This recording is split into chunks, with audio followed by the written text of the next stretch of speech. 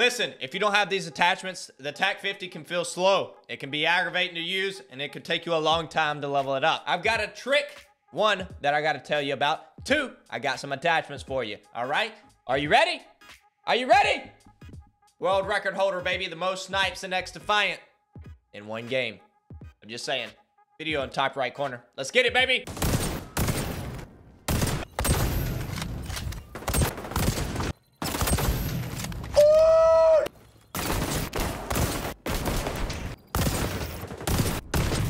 For people that are starting out with the TAC 50 that do not have really any attachments unlocked, let me go ahead and show you my starter build for this weapon. What you do want and what you don't want, okay? This is important because not every attachment you unlock needs to be on your weapon. And I know it's hard to hear, but I promise you, it doesn't need to be there. So, the first things first, the muzzle. I would recommend either no suppressor or muzzle at all, or the light suppressor. This is for people who don't have really any attachments for their TAC 50. Barrel, do not use the recon barrel. I tried the recon barrel. I could not get it to aim down sight any faster with the recon barrel. I don't know if it's bugged or if it's just me, but I did not like the recon barrel, so I actually ended up taking it off and not using it at all. Now, obviously we have the optic that always will be on there. We have the quick mag for the magazine. It does not hurt you to put that quick mag on there.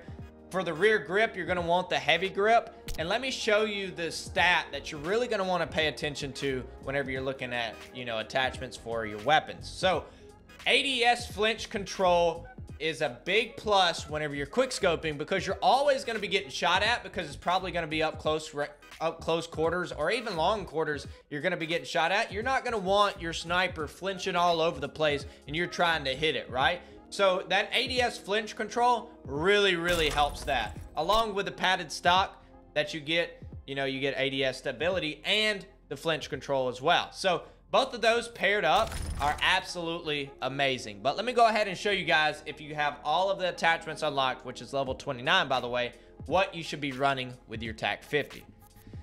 So with the TAC 50, I like to use the muzzle booster.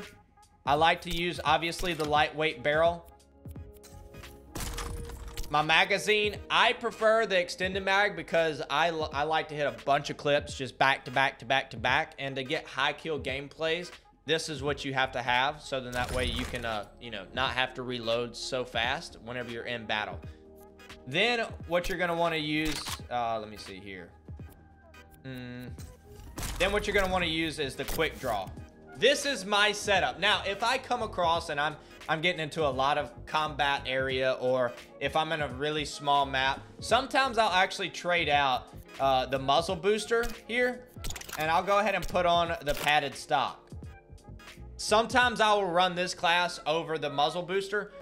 Just depends on where I'm at and, you know, what the situation is and how I've been feeling. So sometimes I'll go back and forth between the muzzle booster and then the padded stock, because the padded stock actually gives you 5% ADS flinch control, which is really nice, and the 10% ADS stability is nice as well. Let me unplug my controller. So what you're going to want to do is when you run forward, if you see an enemy, pull back and aim down sight. You'll see how much quicker it is to aim down sight if you pull backwards. Now, what this does inside the game is it makes it seem like you have stopped or stayed still, and it will aim down the sight at about the same speed as you regularly aim down sight if you're standing still. Now, like I said, if you're running, it's going to aim down sight a lot slower than if you were to just be standing still. So that happy medium of just pulling back on the run stick, the left stick, will actually make you aim down sight a little bit quicker and give you that edge, definitely over someone who is sniping.